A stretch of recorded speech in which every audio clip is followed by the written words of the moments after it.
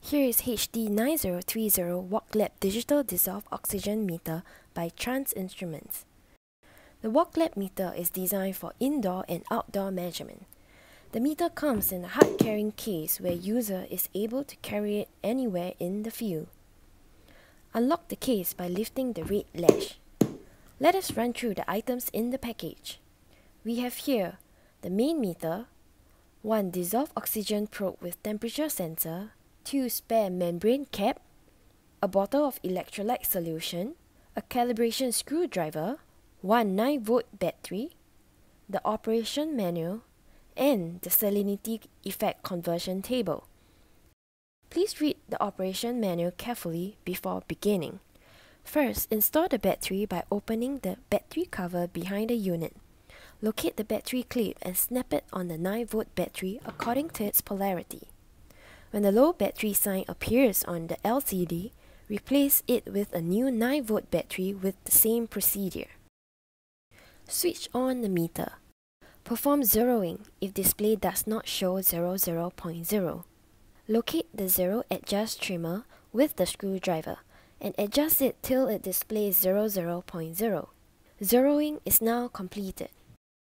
Attach the probe by inserting the plug connector with screw facing upwards. Then plug it into the socket of the meter. Push the lock ring over and turn clockwise to firmly lock it in place. The oxygen probe consists of a diaphragm membrane cap housed over the probe head. This diaphragm is rather delicate and flimsy and is easily damaged if it comes into contact with solid objects or subjected to blows. An erratic reading indicates that the electrolyte has dried up or the diaphragm is punctured or damaged. For first-time use or membrane maintenance, do the following procedures. Remove the protective cap. Soak the sponge in water to keep the membrane moist at all times. Carefully unscrew the diaphragm membrane cap. Notice the O-ring that comes with the cap and make sure you do not lose it for proper sealing.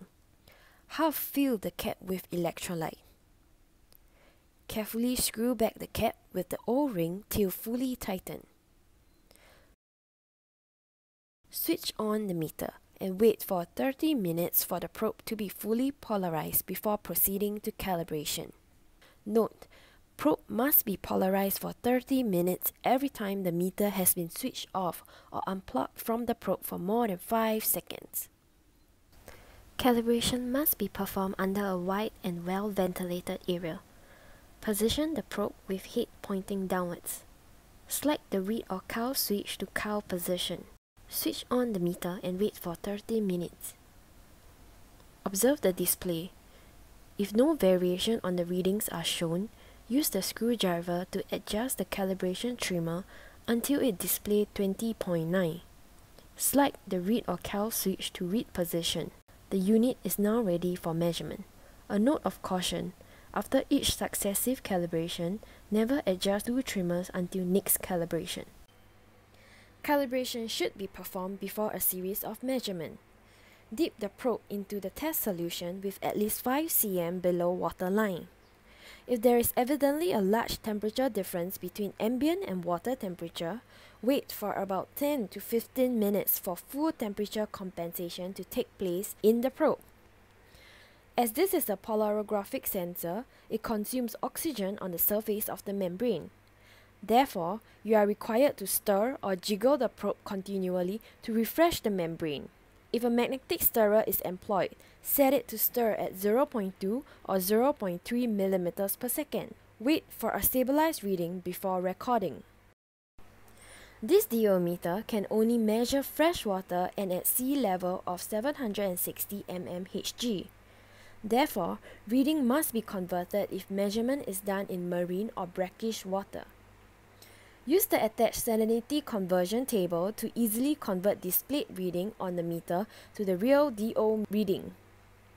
You must first find the salinity value of the water you are measuring in ppt. After receiving a stabilized reading, locate the same number on the first left column in the table. Run your finger across the same row till the column matches the salinity of the liquid tested. The numbers under the salinity column are the real DO readings. If water is 0 ppt, no conversion is required.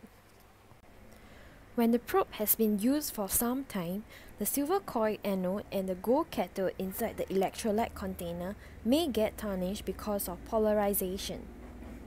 Unscrew and remove the meter. Then unplug the probe connector from the meter. To clean the silver coil anode, soak the probe into 3% ammonium hydroxide solution overnight. After soaking, rinse with deionized water. If chemical is not available, polishing the silver with extra fine sandpaper can be a substitute. To clean tarnished gold cathode, use only silver polishing cloth to polish until the bright gold color appears. After polishing, flush sensor with water. Blot dry and replace with new diaphragm membrane cap and electrolyte. Probe must be left overnight to allow sensor to be stabilized without powering the meter. The next day, plug the probe connector to the meter. Switch on meter and perform calibration with proper as previous procedures. Note, the probe should only be cleansed when erratic reading occurs or after about 500 hours of use. Each cleaning removes material and reduces the life of the probe. Excessive cleaning should be avoided. This is all for the brief introduction to HD9030 WalkLAB Dissolved Oxygen Meter by Trans Instruments. Thank you.